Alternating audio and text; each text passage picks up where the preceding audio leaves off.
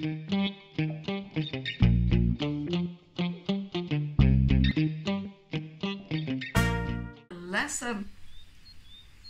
95.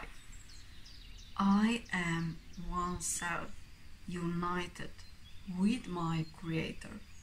Today's idea accurately describes you as God created you. You are one within yourself and one with Him. Yours is the unity of all creation. Your perfect unity makes change in your impossible. You do not accept this, and you fail to realize it must be so only because you believe that you have changed yourself already.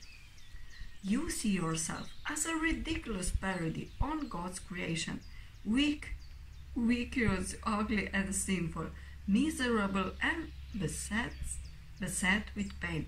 Such is your version of yourself, a self divided into many varying parts, separate from God, and tremendously held together by its erratic and capricious maker, to which you pray. It does not hear your prayers, for it is deaf. It does not see the oneness in you, for it is blind. It does not understand you are the Son of God, for it is senseless and understands nothing. We will attempt today to be aware only of what can hear and see and what makes perfect sense. We will again direct our exercises towards reaching your oneself, which is united with its Creator. In patience and in hope, we try again today. The use of the first 5 minutes of every waking hour for practicing the idea for the day has special advantages at the stage of learning in which you are present. It is difficult at this point not to allow your mind to wander. If it undertakes extended practice, you have surely realized this by now. You have seen the extent of your lack of mental discipline and of your need for mind training. It is necessary that you be aware of this, for it is indeed an hindrance to your advance. Frequent but shorter practice periods have other advantages for you at this time. In addition to recognizing your difficulties with sustained attention, you must also have noticed that unless you are reminded of your purpose frequently, you tend to forget about it for long periods of time. You often fail to remember the short applications of the idea for the day, and you have not yet formed the habit of using the idea as an automatic response to temptation. Structure then is necessary for you at this time, planned to include frequent reminders of your goal and regular attempts to reach it. Regularity in terms of time is not the ideal requirement for the most beneficial form of practice in salvation. It is advantageous, however, for those whose motivation is inconsistent and who remain heavily defended against learning.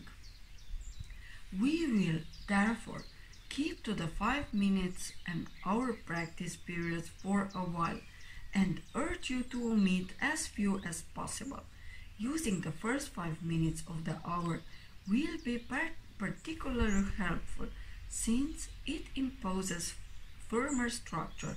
Do not, however, use your lapses from this schedule as an excuse not to return to it again as soon as you can. There might well be a temptation to regard the day as lost because you have already failed to do what is required. This should, however, merely be recognized as what it is, a refusal to let your mistake be corrected, and an unwillingness to try again.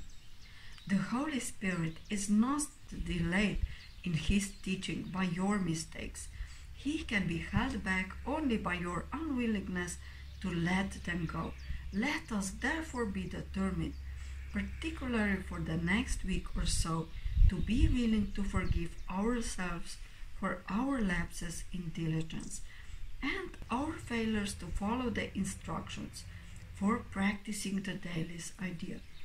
This tolerance for weakness will enable us to overlook it rather than give it power to delay our learning.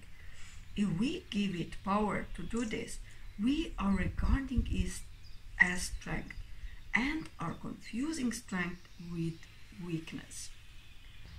When you fail to comply with the requirements of this course, you have merely made a mistake. This calls for correction and for nothing else.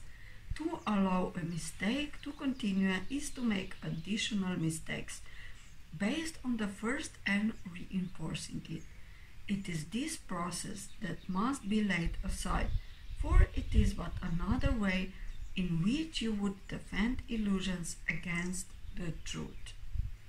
Let all these errors go by recognizing them for what they are. They are attempts to keep you unaware you are oneself, united with your Creator, at one with every aspect of creation, and limitless in power and in peace. This is the truth, and nothing else is true. Today we will affirm this truth again and try to reach the place in you in which there is no doubt that only this is true. Begin the practice periods today with this assurance. Offer to your mind with all the certainty that you can give. I am one self, united with my Creator, at one with every aspect of creation, and limitless in power and in peace. Then close your eyes and tell yourself again, slowly and thoughtfully, attempting to allow the meaning of the words to sink into your mind, replacing false ideas. I am one self.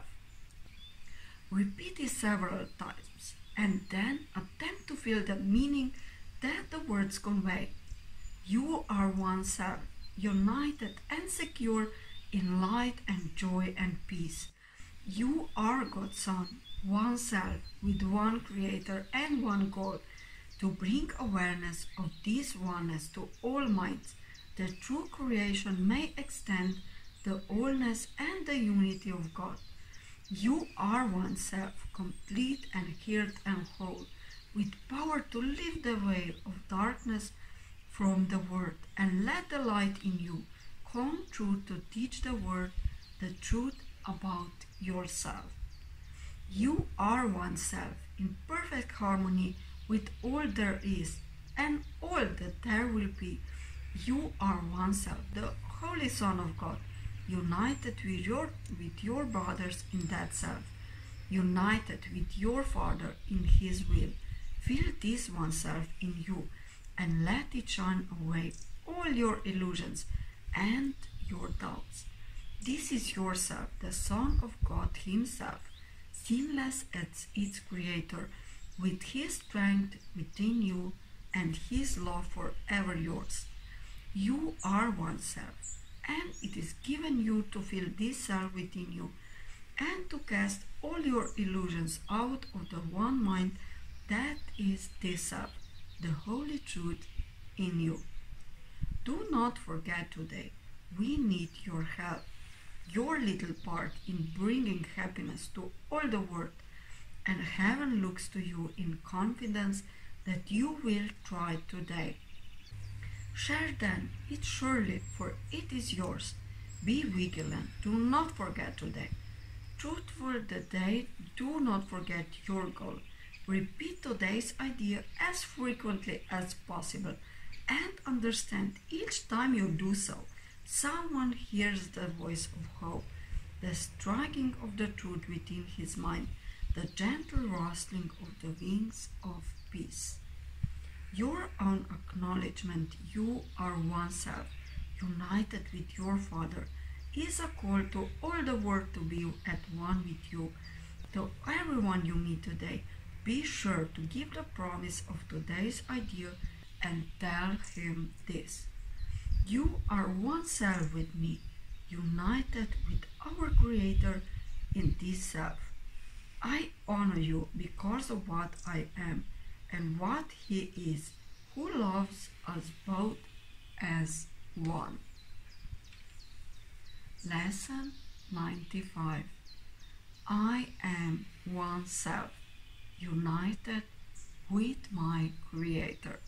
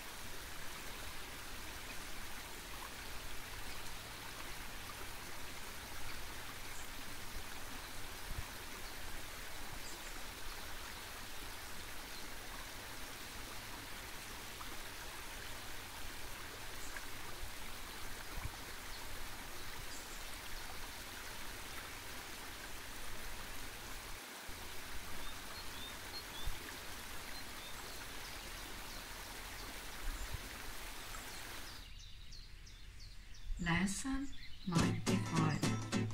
I am one self, united with my Creator.